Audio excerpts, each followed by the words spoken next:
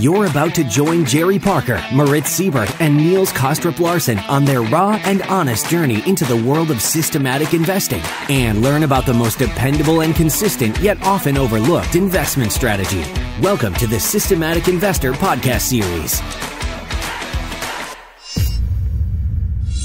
Welcome back to this week's edition of the Systematic Investor Series with Moritz Seibert and I, Niels Larsen, where each week we take the pulse of the global markets through the lens of a rules-based investor. If you're new to the show, let me start by saying welcome, with the hope that today's episode will trigger your curiosity and hunger for learning enough to check out the back catalog and listen to some of the past episodes that you may have missed, like last week's episode with Robert Carver, which was a really fun conversation and where we also shared how we got into trend following in the first place. Moritz, it's great to see you this week. Great to be back with you. How are things where you are? Great to see you. Good to be back. Doing really great. We've had fantastic weather here in the mountains, sunshine. I actually managed to get a little bit sunburned, believe it or not, in early February or mid-February. 2 hours of cross-country skiing over lunch today. So doing really fine. Life's good. Yeah, sounds like it. Now, this week's market wrap will be a little bit longer, and I want to address just some of the things that's happening in the commodity markets. And this week we saw that the rise of the commodity prices that started last summer continued, and it is attracting a lot of attention by now, not just because commodity recently as an asset class has been attracting a lot of money over the last year or so, but also because of the intra-market implications. Stronger commodity prices are usually dependent on a stronger global economy. That's especially true of economically sensitive commodities that are dependent on global demand. Rising commodity prices also imply rising inflation, which puts pressure upwards towards the bond yields, which may be the reason kind of stealth rise in yields.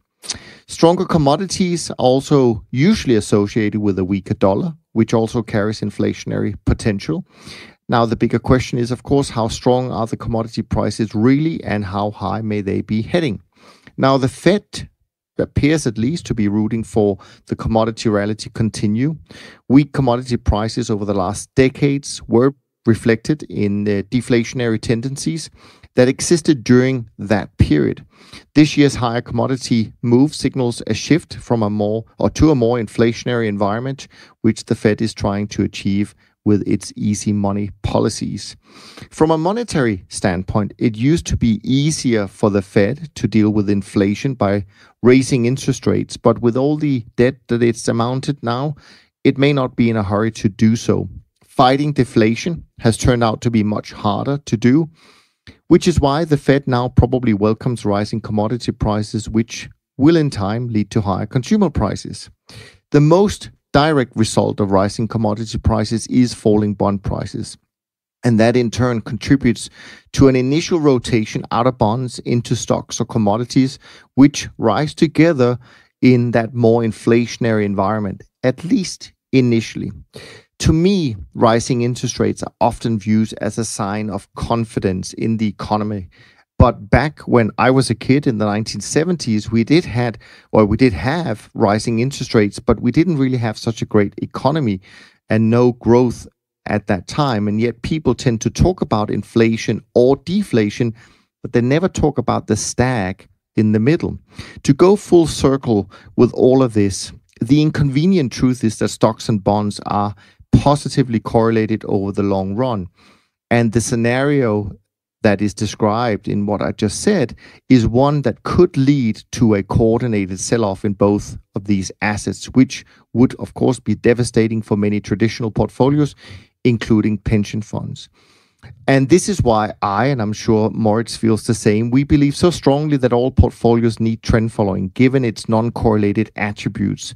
And it's important to note that I base my belief on all the evidence and research available. And I'm often reminded of a study done a few years ago by one of our previous guests on the podcast, Alex Graserman, where he did 1 million different portfolio allocations across traditional and alternative assets, and where the results showed that a 30% allocation, I'll repeat that, a 30% allocation to trend following increased the risk-adjusted returns every single time. So with that, Moritz, we're going to set the stage for hearing about how your rocket ship is going this year so far. Yeah, I actually have a lot of thoughts about what you just said. So I think it's going to be a long podcast, but before we go down that rabbit hole, let's review performance. I think when we last spoke, I informed you about my best, I think, return start to a year on the trend following trading system. Yep. And I think I was up something like 10% in the first 10 days or the first 14 days or something like that.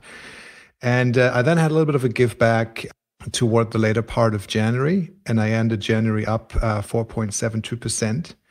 And in February, I'm up 9.46%. So for a total of 14.62% up year to date. So pretty strong numbers for that trend following trading system. And nothing has changed since we last spoke. Not a single new entry, no exit, just complete frozen portfolio, long only long positions. Frightening, I know, but it is what it is, and it's up 14.62% this year. So, these markets are moving higher. You've mentioned the commodities, energy is higher. Natural gas has woken up a bit as well. The grains continue to move higher. Corn strong, wheat strong, soybeans strong. Amazing. I'm not sure how long it'll last. Nobody knows that. People talk about a emerging commodity super cycle. I don't know what a commodity super cycle is. I know people speak about that and they find a definition for what a super cycle is. I honestly don't get that. I don't know. China has been buying a lot of corn to feed their hogs. Oftentimes, as you also know, it's kind of like you have these big purchases in commodities and the ags, they move up, and then the cure for high prices is high prices, and the underinvestment that occurred in the past is rectified, and the market finds a new balance, and those markets could be heading down sooner before you know it. So let's see. In general, with all of the stuff that's going on there, I want to be very careful. Obviously, I cannot prove it in any shape or form, but I have this kind of like Soros type of backache or just a bad feeling about these markets. Sometimes I have a feeling that the wheels are going to pop off at some point, and it's wild. So be careful. So let me, if you don't mind, let me ask you just a couple of questions, because that is a phenomenal start to the year, and congratulations on that. So two things springs to mind, maybe just to help people better understand how and why you're doing so well. Does this mean, I imagine that for example, your grain positions have been on for some time. So does that mean that you got in at a relatively low ATR, meaning low volatility period, which allowed you to take quote unquote larger position size in terms of contracts, not in terms of risk, of course? I have it printed out here. I don't have a history of the ATR, so I cannot answer that question in a technically precise way, but I can tell you that I entered corn on the 28th of October. So this is 73 trading days since I entered that market. I think I've been relatively late to the long position in crude oil, but I think this is also a lot to do with the fact or with the way that I roll crude oil contracts. I'm not front month to front month. If I were doing that, I would have picked it up much sooner and I would have been long much sooner, but I only got long on the 7th of December. And that is because I roll relatively far out in crude. Yeah. Well, what are the markets that are producing kind of most of that oomph in your performance, so to speak? It's a lot of stuff. Well, the equity is up. I have a very large open profit on the AEX, on the Aussie dollar, a large open profit in copper. I have a large open profit in soybeans. That's actually the largest. Okay. And soybean meal as well. And Nikkei. Nikkei is a position that I have on since June. The longest holded position, right? We agreed on that last month. We talked about it. We both in our portfolios have Nikkei as the longest position held. Exactly. Yeah. So this is all very good for the trend following trading system. Now, what probably you don't know, and I haven't mentioned it to a lot of people, is that I have substantially, very, very substantially reduced my exposure to trend following in recent months. And I've never traded probably a small allocation as part of my portfolio. So the 14.62% that I've mentioned is a now smaller part of my portfolio.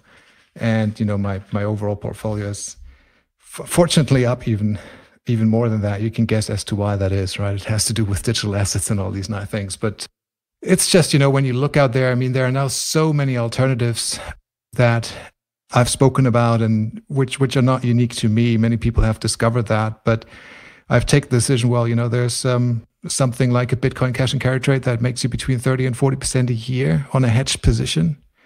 As a trader, I kind of feel that I have to do these trades and give those trades room vis-a-vis my trend following portfolio because they have a substantially higher Sharpe ratio, right? It's kind of like every month is positive, every month is up. I know that my trend following trading system isn't up every month. It has a good start into the year, but just from I'm in that business to make money. And right now the alternatives that are offered to me, to us by the market are such that I have to adjust. And so if I heard you, did I hear you right saying that you're down to 14% of your overall portfolio is now trend following? No. My trend following system, just the pure trend following component. If I split this out, right, out of the n number of things that I trade in my portfolio, the trend following component is up 14.62%. But that doesn't mean that my Moritz portfolio is up 14.62%. Right, because I do not have part of it. It's only part of it. And trend following used to be a substantially larger part. Right. In 18, 19, 20, all of the time. Sure. But it stopped being that way this year. So you're doing what David Harding did. You're reducing trend.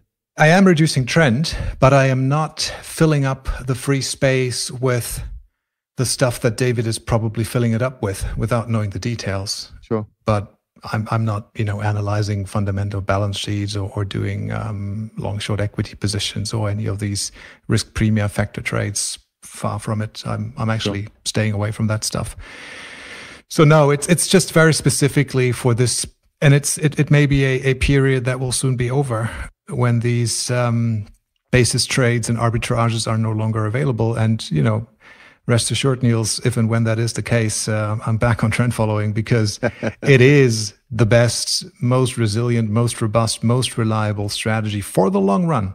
Not necessarily for the short run, right? But for the long run, it is. So it's probably a temporary phenomenon. It'll be interesting to follow for sure. Now, on our side, the Dun side, we can't quite keep up with Moritz's start to the year, but it was a positive week as well. Most sectors made money this week, except for grains and fixed income, which were flat. Equities, currencies, volatility, and energies had the strongest performance, and metals were okay, but it was really just led by copper.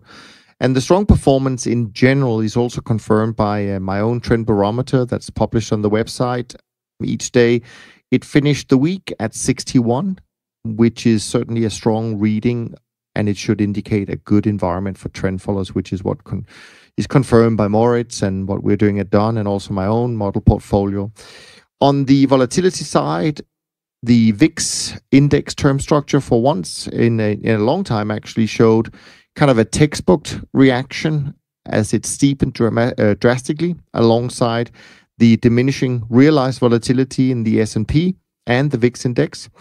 And while the VIX did stay around 2022 for most of the week, it actually did close the week below 20 for the first time since COVID-19 broke out last year. So our own volatility program also put in a really good show for this week, for this month, as we benefited from this steepening term structure. For my own trend following model portfolio, it was also up this week. It's up about 5.15% for the month and about 3.5% year to date. Performance so far broken down in terms of the groups of models. It's really the group 2, so the quote-unquote discretionary type models that are doing the best, up 4%. Classical trend also doing well, up 1.7% so far this month, while the faster reacting models are down a couple of percent. In terms of sector attributions, energy is doing best, followed by base metals and energy. And the worst sectors really is the bonds, and it's the only losing sector so far this month. And if we drill down on our market by market basis, Nikkei doing really well, copper, platinum, the top 3, and the bottom 3 is really the Bund and the 10-year notes, and the DAX, and all of those markets are traded within the fast reacting model, and that's probably why those stand out this week so far. And in terms of trading activity, unlike Moritz, where there has been very little activity, I had a little bit this week. There was some long exposure added in corn, in Nikkei, in copper, in live cattle, and also an attempt to go short the US 10-year was done on Thursday. And then we exited some long positions in corn on Thursday and Friday. To give everyone kind of an idea of the risk in the portfolio, which I define as the risk to stop, meaning if all positions got stopped out tomorrow, how much would I lose? It is down to 12.47%. And last week it was 13.94%. So just being reduced a little bit. All in all, 8 trades for the whole week. Now, Moritz, before we move on to some questions that came in from Kevin, Simon, Peter, and Stasios, I wanted to discuss some of the topics that you had mentioned, and also in a sense you've already mentioned it a little bit or alluded to it, and that is, of course, a Bitcoin, which is now approaching 50,000. Talk to me a little bit about Bitcoin, Moritz. Yes, happy to do so to the extent I can. Before we go into Bitcoin, one thing that we should mention, and which I thought is important, it was important last week Sunday, so exactly 1 week ago, the CME launched futures contracts on Ethereum. So they're now trading. They kind of like work in the same way as the Bitcoin futures contracts. The multiplier is 50 instead of 5. That's because, Ether is trading much lower, about 1900 versus the 50,000 in Bitcoin. It immediately attracted some liquidity. Liquidity and volume is not super, super high right now. It probably needs some time to develop, but it's tradable. And, just as an FYI, the funding basis that's implied in Ethereum is about the same as it is for Bitcoin. So here's another market that can be arbed with these long-short trades. Bitcoin, to me, has absolutely no reason not to be long right now, as difficult as that is, right? I know if you're in a position where you do not have Bitcoin now, it feels incredibly difficult to come around and say, you know what, I'm going to buy it at 50K or 49K. By the way, it made a new all-time high today. Today is Sunday. It traded at 49,800 or something like that. I understand that. It's incredibly difficult to go long here. But at the same time, if you step away from that thinking and from your emotions and your biases with respect to that trade, there's no reason not to be long, because the trend is so strong and so massive to the top side. And you kind of I think, have to get around to the fact that you need to be long until you're wrong. And you're wrong when your stop is hit or your exit is selected. So therefore, only because Bitcoin is approaching 50,000, that does not mean that is now going to halve or go back to 10,000 or back to 5,000 or back to 30,000 or is going to have whatever, a 20% correction. Yes, that may happen at any point in time, right? We know that. It may just as well go to 100,000 before the end of April. And, it becomes harder and harder with every day that you're not sitting on that trade. And, people such as Elon Musk coming out and saying that they now have 1.5 billion of their reserve assets in Bitcoin obviously makes it even harder. So it's, to me, it's a very interesting asset. Bitcoin in particular. I mean, they're all different. All of these coins are different, right? I mean, they overlap in many ways, but Bitcoin kind of to me is that storehold of wealth. It's the digital golds. And one thing that I believe could trigger something that may be a little bit of an inconvenience, to say it that way, is the fact that, all the firms that have gone out and purchased Bitcoins, such as MicroStrategy, for instance, right? They've just said, okay, we're going to use it as a storehold of wealth. It's now sitting on our balance sheet. And Elon Musk has said the same thing, but an additional one also. And this is, he's willing and going to accept payment in Bitcoin for Tesla automobiles. And that is a different thing, because now you're again talking about Bitcoin being money and Bitcoin being a means of payment. And I think this is exactly what Congress, central bankers, et cetera, are not keen on hearing. I think, the genie's out of the bottle. The boat has sailed. I don't think that they can and will ban Bitcoin. They will destroy industries. They will, everybody's proud of the US being a technological leader. It's kind of like you're stifling that thing.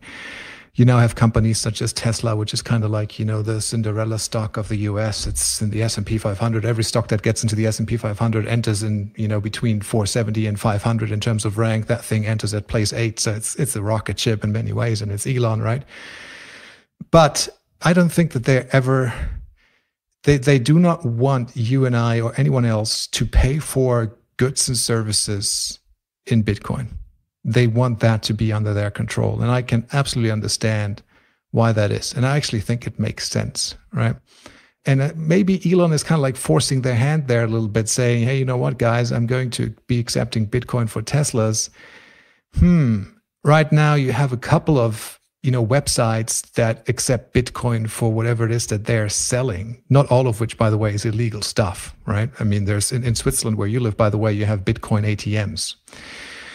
But all of the stuff that's happening there is minuscule. You buy a pizza with Bitcoin, okay, come on, right? No central banker is going to care about that. But when you have a S&P 500 company that is going out there and saying, I'm going to be accepting Bitcoin for Teslas, might be a game changer. And maybe they're coming in and saying, you know what? We'll accept it in the same way that we're accepting golds. Fine. You need to declare it. We want to tax you on it. Okay. But you're not going to be stepping on our US dollar feet, and you're not going to be using that for payments. That is not allowed. And then we'll see what happens. Maybe Bitcoin doesn't even care. Actually, very high likelihood, I think that might be the case, assuming that people, consider it, such as Michael Saylor, as a storeholder of wealth. They couldn't care less if it's used for payments or not, right? So I don't want it to be used for payments. I own Bitcoin, and I don't want to pay anything with Bitcoin. I want to hold on to my Bitcoin, so I'm not thinking, not even closely thinking about using it for purchases. But this I think was interesting. Yeah, no, so a couple of thoughts, and I don't really have a bias one way or the other as such. I think it's great. So I want to put that out first. I think it's a great trading instrument, especially for trend followers where you don't have an opinion about it, because I do think it's one of those assets that really divide people in terms of opinion. I want to add a few things that I noticed myself in the last few days. One is that I saw an article out today that, as far as I'm aware, India is going to introduce legislation to ban Bitcoin. So it's not a small country. I'm not saying it's a big country in terms of Bitcoin holders, but that was something I noticed. The other thing is, of course, now with, as you mentioned, Elon Musk's decision that Tesla should buy or have a large holding of Bitcoin. And of course, I can't help noticing some of the tongue-in-cheek comments that have gone out, because people are now saying, of course, well, that's obviously one way for him to make Tesla profitable, because he hasn't really succeeded doing it the traditional way. And then, of course, I was here listening to Eric Townsend on Macro Voices this week, and he was calling Elon Musk the biggest con artist of all times, because he has become the richest man on the planet in really no time. But in fact, he's never managed a profitable company. So those were some of the comments that I picked up, and maybe, and to some extent, I mean, obviously Eric has a point, I think, but I also think it says something about the world we live in right now. It feels kind of bubbly, not just because of Bitcoin, in my opinion, but also when you look at some of the credit markets. I think junk bonds are trading at, record low yields. And of course, we have to remember that a bubble is always invisible to those who are inside it. I also noticed that, but this guy has a bias because he's got a short position as far as I can tell, but nevertheless, he has proven to make some big calls, and that's Michael Burry from the Big Short. And he came out just saying that the correlation between Bitcoin and Tesla in the last 6 months has been something like 0.95, which is incredibly high. But he came out saying that, okay, but maybe Musk, this is to distract people away from the fact that they're facing now some real serious regulatory issues with Tesla in China. Who knows? I mean, as I said, he's short Tesla, or at some point I read a headline saying he was short. So that may influence his view, of course. But as I said in the beginning, his track record for making these big calls is there. So again, maybe we shouldn't ignore him. And again, to your point, Moritz, that if Tesla, by the way, now I guess you can buy one Tesla for one Bitcoin. I mean, that's incredible, right? If you go down and you have to pay for a whole car like that. But maybe by him accepting payments now in Bitcoin, maybe that is the drop that just makes the water flow out of the cup, so to speak. We'll see. The funny thing is, in my view, is that Bitcoin will continue to do what it's doing as long as central banks have this policy of negative interest rates, right? Because it forces investors to take on more risk and embrace new types of investments. So if they were really trying to put an end to this, they should really start by maybe thinking about their own policies, because I think a lot of the problem lies in that area. I agree with that. By the way, you've just mentioned India and the legislation that they're introducing regarding Bitcoin. On the day they announced it, I watched that very closely. Bitcoin traded up. Bitcoin no longer cares about things like that, even though India, as you rightly say, is a big country. China has tried it. Russia has tried it, right? Now India is doing it. Doesn't matter. This ship has sailed. Most of the Bitcoin are probably in the United States, which is, by the way, another interesting aspect when it comes to the most powerful central bank on the planet, which is the Fed, doing something about Bitcoin. It is really, if they did something about it, first and foremost, it's Americans, I think, who own Bitcoin and who are in that business. When you look at Coinbase, Gemini, right? I mean, all of Genesis, all of these are American firms. So is Tesla. Yeah. Is there any official numbers as to, because I saw one stat, but this is like, it's like a century ago in Bitcoin terms, because it's probably a few months ago, where it talked about like 95% of the value of Bitcoin was owned by 2% of the holders. Is there any like, you have these anymore? Or? Yeah, you have these whales, and these whales, by the way, are also increasing, which goes to show that there are a lot of weak hands out there, in the same way that, people are buying GameStop, people are buying leveraged Bitcoin. Many people do that on a leveraged basis, which probably is the wrong way of going about this anyways. And then they get shaken out, right? Because they cannot survive a 20% correction. The people that already have 1,000 Bitcoins, those whales, they just happily accept it and say, well, thank you. It goes from 40,000 to 30,000 as it did 3 weeks ago. Fine, give me your Bitcoin. You're being margin called. You're liquidated by your broker. It's now mine. Thank you. So we have this gap in the Bitcoin market, in the same way that we have that gap in the society, in the same way that we have the gap in wealth distribution. And it's kind of like the Pareto rule, 80-20. It's even more pronounced in Bitcoin. So I don't know. Look, I mean, these things, I'm not a Bitcoin maximalist, and I don't want to become too philosophical about it, right? Because there's a lot of people that speak about on podcasts, well, this is unfair, and it shouldn't have been distributed that way, and Bitcoin should have been distributed more fairly so that everybody can participate. Well, look, maybe that is true. It's still history, and you cannot change it today, right? The only thing that we can do is position ourselves in the direction of trends, or, do trades which we think make sense. So yeah, absolutely. But you've just mentioned, if only the central banks stopped their negative interest rate policies, then the markets would be more normal. And I could not agree more. And it's probably, when we had the last couple of conversations already in 2020, Niels, you've probably heard me a couple of times sounding a little bit worried about, cash. And I've probably mentioned something like cash is trash and, words such as this, which goes to show that I'm thinking about that, and I actually want to tie that back later on to trend following, if you don't mind. But speaking about the negative interest rates, I think the economy is completely distorted since many, many years, and willfully so, in plain eyesight by all participants, right?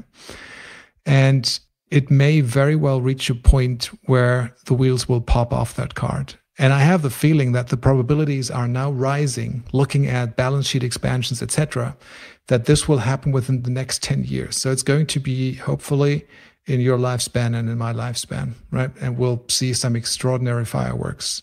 Maybe we don't, but this is kind of like what I mentioned at the beginning. I have that feeling that something's off here. These markets are a dynamic cocktail, and therefore, as I said before, be careful. But these negative interest rates are, I think, wrong. They are wrong. They are a tax on everyone. They distort risk-taking. They cause massive asset price inflation in real estate and everything that's physical, which widens the social gaps in countries and creates a lot of tension. And as you know, I play tennis, enjoy playing tennis. I once thought about this in a metaphor of a tennis match. So you have this, on the one side, there's the Fed, and the Fed plays a nice shot and everything's fine, right? And you're the player, you return that ball. And but the Fed kind of goes, well, I have this magical golden racket now, right? And now I'm going to really smash one over to you. And you have no chance. So this golden racket is, say, negative interest rates, quantitative easing, right? So you complain to the referee doesn't listen to you, but gives you a candy bar and goes well, here for your tears, enjoy that candy bar and have a break. So you have that candy bar and your waistline inflates. Here's the inflation, right? So every time the Fed uses its golden racket and, does an inside-out curveball, which you have no chance of returning, you get this candy bar, you become fatter and fatter and fatter. And at some point, and I guess we're reaching that point, the spectators realize, well, that match is really boring. We have this is, nothing's going on. This obese man has no chance of winning. So they all go, we need to train that man and get him back in shape. And we need to get him off these candy bars and give him some exercise. Well, that exercise is probably a non-distorted economy and higher interest rates, which is you get put on a diet with these higher interest rates. But I have the feeling that we're probably at a point where the Fed, being the player, cannot pull that racket out of its racket bag. Because if it did, and it only increased rates by 10 or 20 or 100 basis points, 200 basis points, the government is bankrupt and can no longer pay its debts because the interest rate obligations and the interest rate payments that are due are too high. So maybe this will be this tie-break thing where, we've kicked the can down the road and that match of the Fed against that obese player has been going on. It's now in the tie-break. And the only way to end that game is a reset and start fresh because the Fed cannot increase interest rates and get that player back into shape to continue the match. Yeah, no, I completely agree. I think they have put themselves in a corner, and I think I've certainly mentioned that before in some of the earlier episodes. For me, I don't think we're going to wait 10 years for this to happen. And this is obviously based on just, I don't know what the word is, but I can't help noticing there is a massive Fibonacci cluster, if you believe in that kind of stuff, in the year 2021. So for me, the question is if last year was the big correction, but it was just super fast, so it kind of didn't really feel like a big crisis. So I still expect that we have a bigger crisis in front of us, and you're right. I mean, we have to at some point come off this regime because it's destroying so many things. Unintended consequences, as they call it. Exactly, and ever since Donald Trump in 2016. We got very used to the term fake news, right? Because everything was kind of like fake news and you got tired of that term. But then, I had a look at inflation numbers and CPI numbers, not the American CPI numbers, but the German CPI numbers. It's called the Konsumentenpreisindex. It's essentially the same thing, right? So it's a basket of goods. And I always wondered, they're coming up when they release these numbers. I was like, look, inflation is really low. And therefore, the quantitative easing stance of the central banks, the ECB and here in Europe, is justified, right? Because we do not have inflation and they should keep rates low or lower them even further, right? And we should do fiscal spending and combine monetary and fiscal and give people stimulus checks and all these type of things. So, and I just, didn't want to take that just as here's the news, and because they report a 1.5% annual inflation number or a 0.9% annual inflation number, I wanted to have a look at that and see what it actually is that they're reporting there, right? Because it's very easy to say, oh yeah, it's in the news, therefore it is correct. And so what I found out, and I wrote a blog post about it. No, I didn't write a blog post about it. I put it into the 2Quants Focus report. But what I found out when you look into the mechanics of a CPI basket, at least the German one, right? It is mean reverting. It's definitely not trend following, and it's actively managed. So let me explain what I mean with that. It's actively managed in the sense that if it is discovered that, say, the price of meat, the price of your T-bone steak has increased year on year, it is assumed that you are a Homo economicus, and you, Niels, will therefore react to that price increase and reduce your consumption of steak going forward and replace it with tofu, which has decreased in price. So by decreasing the value and the weight of goods in a basket that have risen in price and increasing the weight of goods in a basket that have fallen in price, you obviously lower inflation. That is a mean reverting effect, right? As soon as that basket starts trending, in our trend following parlance, right? You put on a mean reversion position. You take profits on that steak and you buy tofu instead. And this is artificially, and I think willfully, probably on purpose, designed in such a way that inflation numbers reported to the public can be reported as low. Because if they reported them as high, people wouldn't like that, right? If you report to a German that inflation is 5%, people here are going nuts, right? That's kind of like, no. Sure. We cannot accept 5% inflation, right? So politicians have a very valid interest in reporting and keeping these numbers low. And when you look in the term sheet, and I did, as to how that stuff is calculated, it kind of like makes you, man, I mean, this is just awfully wrong, right? And it's sand in your eyes. And true inflation numbers are way, way higher than what is reported with these indexes. When you speak to people here, and we had the euro introduced around the millennium, right? The Euro Deutschmark was 1.95, right? So you got €1 for 1.95 Deutsche Marks. 20 years later, when you speak to people, what do you think would the exchange rate be today? They all say at least 1 to 4. At least 1 to 4, which means that the euro has debased by 50% from 4 to 2, viewed from today, over a mere 20 years. And I think this is true, because when I go out and, it's the easiest things you remember. I mean, I don't purchase that many packs of butter, but, you sometimes go out and you buy a beer, right? The price of beer has certainly doubled. And it's not the commodity price inflation that has caused it to double. It's not wage price inflation that has, caused it to double. Wages are down. The average wage of the average worker is down over the last 20 years, right? So this is not the reason. Technology improvements are up, right? All this should have led to lower prices because production is more efficient. And yet the price of a bottle of beer has doubled. And the price of your phone has doubled, and the price of your car has doubled. And essentially everything that I can remember looking back 20 years has doubled in price. And this worries me because I think it has happened, and you don't feel it that acutely year on year because it's only 2.5%, right? So 2.5%, okay, well, 2.5%, this is 2 or 3 trading days on a trend following trading system, so don't worry about 2.5%. But that stuff has never a drawdown, right? It goes 2.5% year one, next year, it compounds. And before you know it, 20 years down the road, you've lost 50% of your money. And this is really something that is... And at some point, I'll let you ask your question. I want to tie that back to trend following.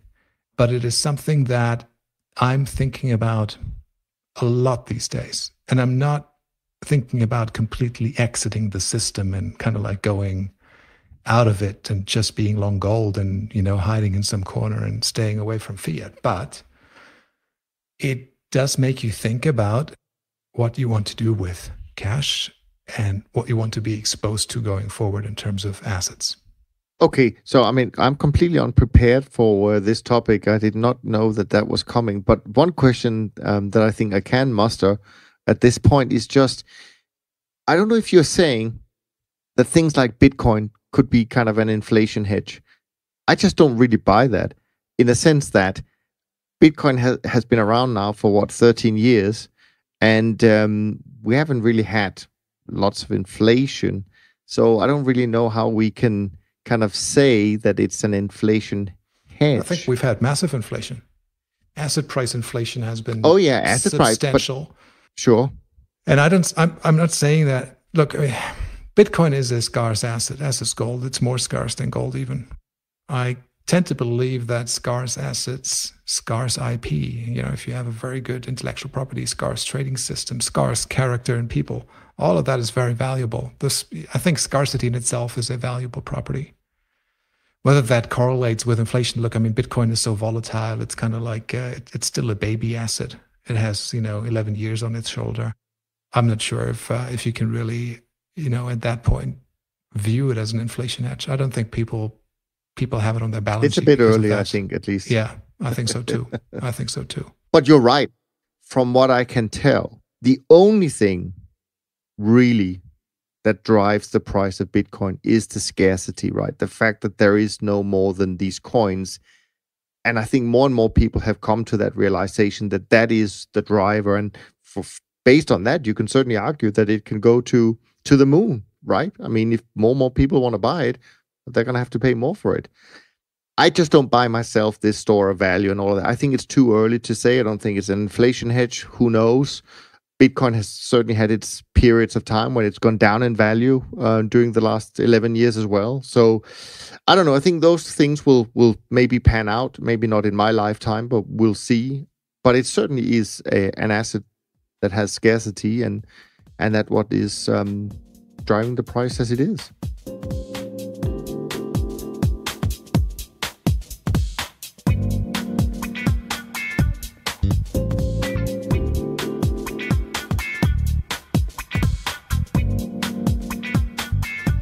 Anyways, we do have some questions. Now, the first question is from Kevin, and I apologize, Kevin, because it's really a question you sent us for the conversation with Rob last week, but I completely missed it in the email. So, I hope you accept a week's delay, and here is your question. He says, the question is for the podcast. It relates to systematic investing / trend following with no stops. I'm finding that when trends change, there is often whipsaw action, especially in lower volatility instruments, some stocks, currencies. Are there any popular strategies that can be put in place to minimize the whipsaw action? You're asking me, I guess. I'm happy to go first. I agree that there is some truth to the fact that when prices start to get more volatile, that can certainly mean that we're getting close to some kind of change in trend. So you do get whipsawing. What I will say here, Kevin, is that there are times when trend following without stops, which is what we do at Dun, right? We don't use stops. There are times where that can be a benefit for sure, because you avoid some of these unnecessary being stopped out of position, so to speak.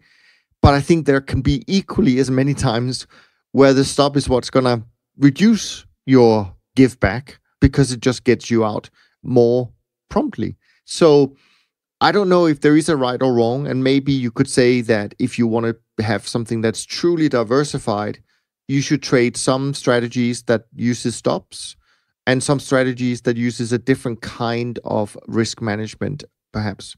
That would be my thoughts. What about you, Moritz?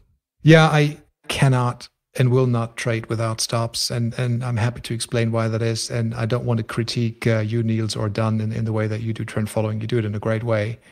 It's just me. I cannot trade without stops. I need them for protection and for having a good night's sleep, to be honest. But sure, there's also a technical reason why I need stops. I need stops in order to calculate my correct position size, a position size that is an equal loss expectation for every trade that I take. And if I do not have a stop, if I don't know when I need to get out before I get into the trade, which is, by the way, an important thing. I do know where I get out when I get into the trade. If I don't know that, then my trade could cause me to realize a much larger loss than expected. Because, you take a position, and if you don't have a stop, I'm not sure what your rule is. Maybe you revisit that position once a month, kind of like in a time series momentum context, or when you get a new signal.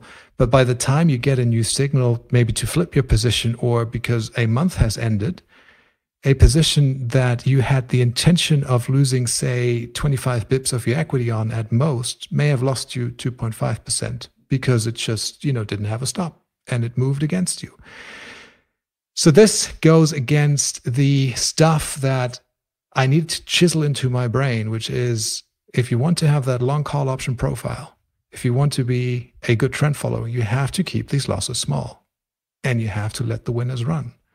If I allow my losses to get larger, disproportionately larger than others, I feel I'm violating that rule. And so this is my answer to that. It has a technical reason, as I've said, for position size calculation, and it has a philosophical reason, which is, me viewing trend following in that type of way, which, by the way, is also the reason that I cannot and will not ever trade continuous systems, because it feels like, why do I need to have a position in a market all the time? I've never found a clever person that was able to really explain that to me. The only thing they could come up with is, well, I've done a back test and it looks fairly cool to do it that way with vol control and all that type of stuff. And I go again, let me use that tennis thing again, right? If you play tennis, you have to hit every ball, because if you do not return the ball, you will lose the match, right? So you're kind of like, your hands are forced. You need to return, you need to play. But in markets, you don't need to play. Nobody forces you to play. In poker, you don't need to play. You can fold your hand, right? So we have the advantage, which is a massive advantage, of not being forced to play. And if the conditions aren't right, if my system doesn't want to get in a market, I'll leave it alone. I'm flat and I don't play. I only play when my system has detected that now it's a good time to play. And other than that, I'm staying away from that game. And so this may, again, I don't want to critique anyone, because at the end of the day, these things turn out in a similar way. But everyone, I think, if you need to find your own way of trading. And these are important cornerstones for my trading style. Is I use stops and I need to have flat positions. All right, we will definitely leave it at that and move on to Simon's question that came in as a comment in YouTube. I just want to say, Simon, that this was more coincidental that I noticed. I appreciate your comment on YouTube, but I don't normally check those. So again, if people have a question, you should definitely email them to info@toptradersunplugged.com. That is where I will make sure that they get on the show. Now, anyway, Simon, you write, can you maybe talk about the fundamental business risk, general risk factors that are not directly related to the strategy itself? How do you quantify sources of risk other than the stock return characteristics itself? Which high-level monitoring are you performing? How to handle accountability or transparency to different investors, etc.? So, a different question than what we normally get. So, general risk factors, Moritz, anything that you look at in particular? I'm out of the business, as you know, so I guess you're better suited to answer that. Yeah, no, I mean, but I guess we do face kind of similar, whether we are internal or external. But of course, you do have business risk, right? And I think running a business means you have to be good at many things as a company nowadays. Of course, compliance, regulation is very important. Operations is incredibly important. Trade execution, those are the things that you cannot afford not to pay closely attention to. What's funny about the firm that I work for, Don, is that actually a lot of the senior people in the management is really accountants by background. So they have a natural tendency to attention to detail, let me put it that way. So we spend a lot of time I think you say that you cross the T's and dot the I's, right? So, and that is important on all levels of the business. So I don't know that our types of business is different from many other types of business, right? You need to be good at everything really in order to run a successful business, because otherwise it's going to catch up with you at some point. And this is also why in some ways I would say that when you do look at a manager, I do think there's a difference between someone who has come up with a brilliant system perhaps and got a great 3-year track record, right? Than someone who's actually been able to run a business successfully for 10, 20, 30, 40, even 50 years. It does say something about their ability to handle that side, which is, as I think you suggest, equally important than just the returns themselves. So those would be some of my thoughts to that question. We can move on to a question from Danny. Danny asks, have you ever considered using a portfolio level stop? For example, if your entire portfolio is down 10% in a single week, liquidate all positions. The rationale is that drawdowns of 20, 30, or 40% will always start with a drawdown of 10. So this could be a way to short circuit a catastrophic decline. What do you think the advantages or disadvantage of such a rule would be? Is this something that you have backtested? So I'm going to leave that for you, Moritz, to begin with. I have not backtested it. Well, I'm not very keen on backtesting it, to be honest. And I fear that sample size and whatever level that you're choosing for that stop is going to be really too small to be statistically valid. You will probably start picking a variety of levels, which is step one in curve fitting, right? So you start at 10% and maybe you figure out that 10% doesn't work, so you use 15%, and 15 doesn't work. But when you use 25%, 25 is a good stopping point to stop for a month. But how often did that happen in your backtest? I don't know.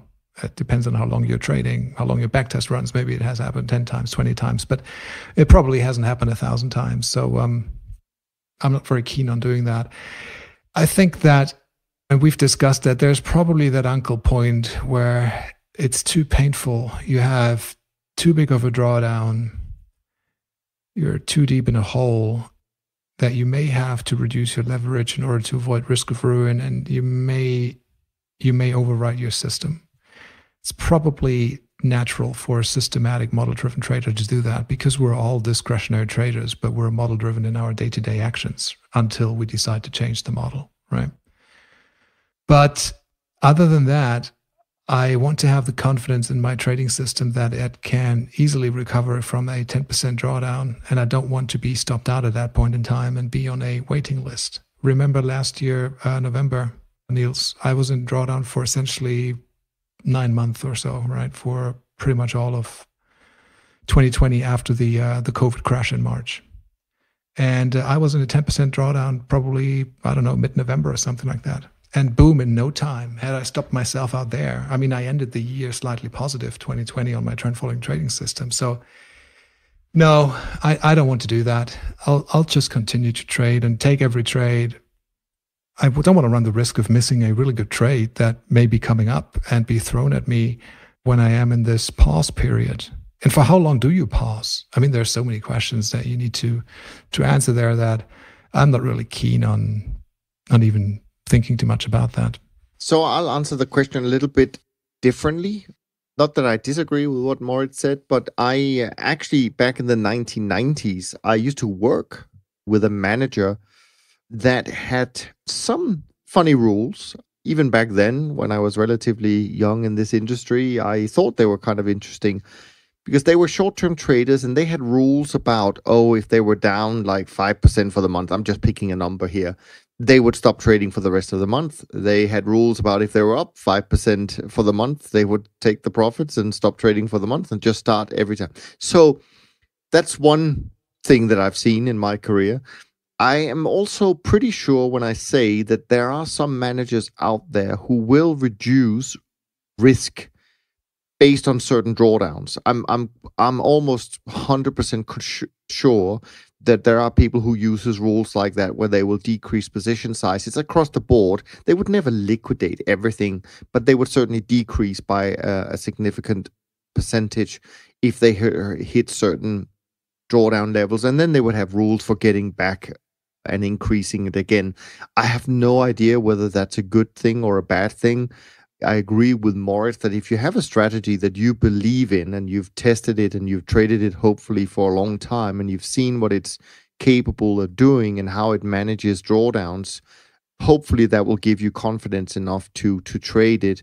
But I obviously also agree with you that a 50% drawdown starts with a 10% drawdown. So I'm not blind to the fact that there is some maybe some benefits for people if you can find, good rule. For me, it's all about the rules, right? I mean, you can make whatever rules you want. I don't think a rule should be to get out of all your positions, because how are you going to then start making money again? But generally speaking, if you have rules in terms of reducing risk, just like we have rules for being stopped out to some extent, maybe that could work.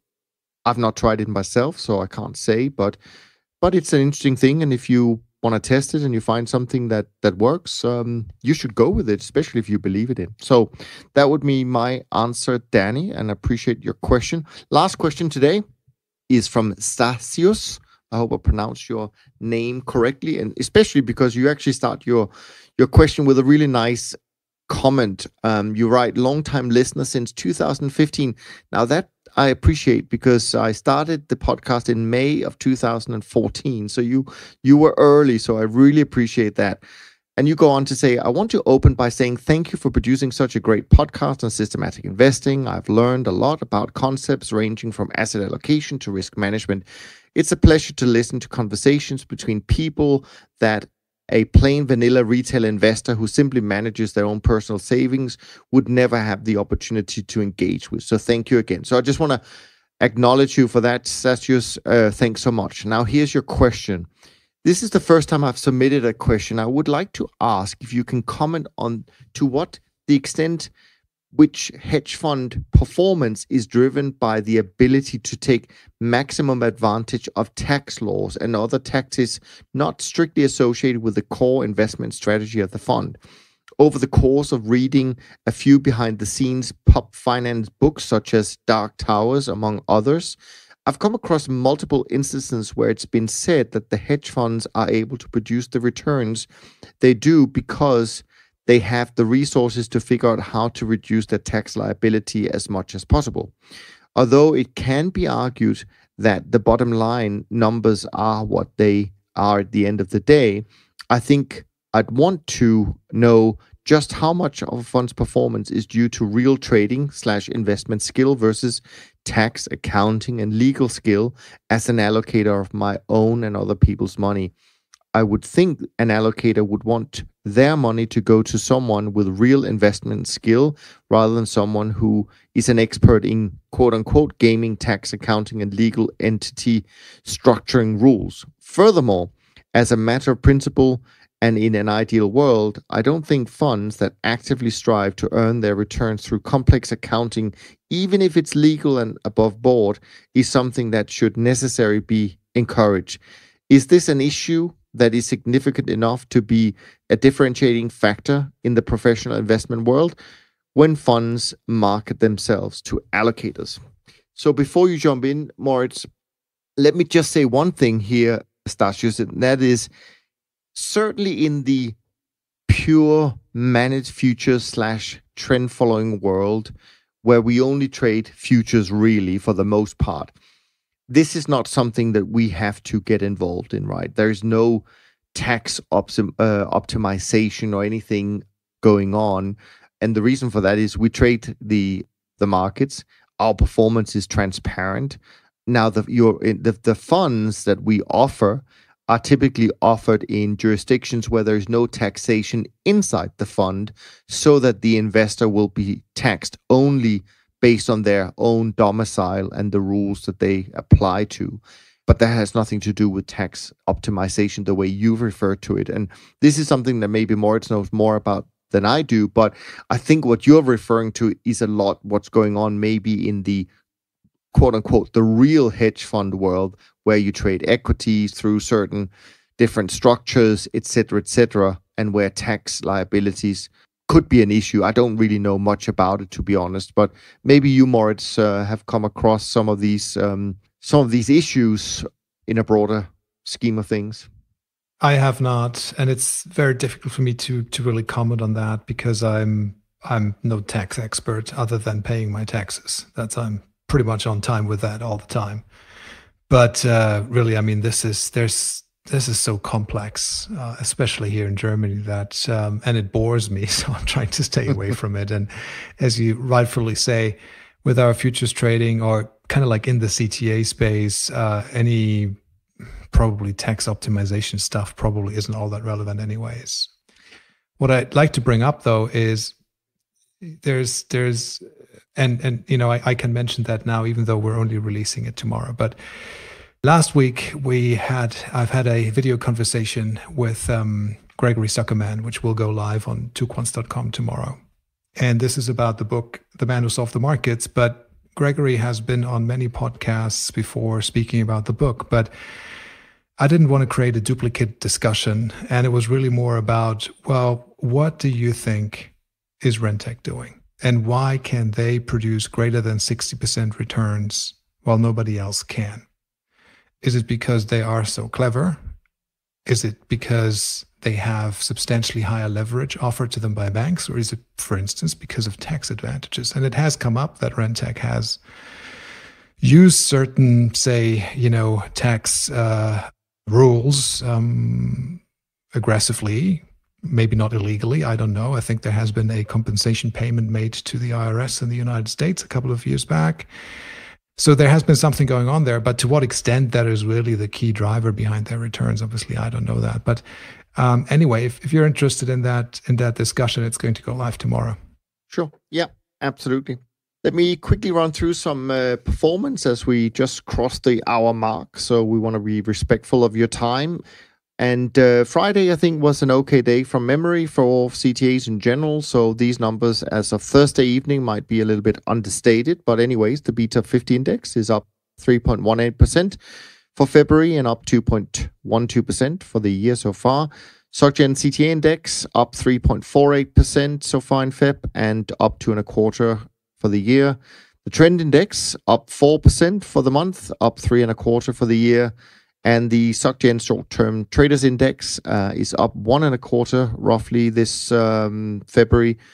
Still down actually 0.42% for the year. Now, of course, we know for those who follow equities, it was a great week as well. So MSCI World is up, I think, 5.9% in February and up 4.8% so far this year. But the bonds, the World Government Bond Index is down about 60 bips so far month to date. Now, we normally share some kind of podcast or resource we've read or heard during the week. Moritz, I know you have been busy, but did you have time to listen to something or read something that you thought was interesting? I've listened to a couple, but sometimes I can't remember all of them. The one podcast that I do remember, and probably that means it's been a good one, is again been Macro Voices. I think you've mentioned it earlier with James Bianco. And I like that. It touched on the GameStop mania in retrospect, but it also touched on inflation and the macroeconomic outlook from here. So I found that interesting and well done. I can recommend it. Yeah, sure, absolutely. For me, it was actually listening to the founder of GMO, Jeremy Grantham, or one of the founders, I guess he was, on Matt Faber's show. I thought that was a very honest conversation where he also shared some of his losses, his at least paper losses in his career, and of course of just listening to someone with so much experience, I think is always super interesting. But on that note, we're going to wrap up this week's conversation. We hope that you have enjoyed it, and if you did, please head over to iTunes and leave a rating and review so that more people can find the podcast. And to help you make it easier, and if you don't know how to make a review, you can go to toptradersunplugged.com/review, and then you have all the instructions. I hope that is not too much to ask for. Next week, I'm joined by Jerry. He's back. Make sure you send your questions. You can email them to info@toptradersunplugged.com, and we'll do our best to answer all of them. And of course, you can always follow us on Twitter and other social media platforms. From Moritz and me, thanks so much for listening, and we look forward to being back with you next week. In the meantime, take care, be well, stay safe.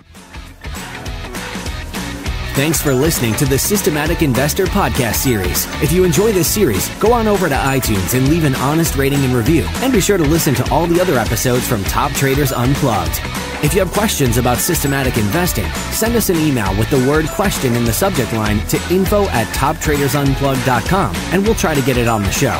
And remember, all the discussion that we have about investment performance is about the past, and past performance does not guarantee or even infer anything about future performance. Also understand that there's a significant risk of financial loss with all investment strategies, and you need to request and understand the specific risks from the investment manager about their products before you make investment decisions. Thanks for spending some of your valuable time with us, and we'll see you on the next episode of The Systematic Investor.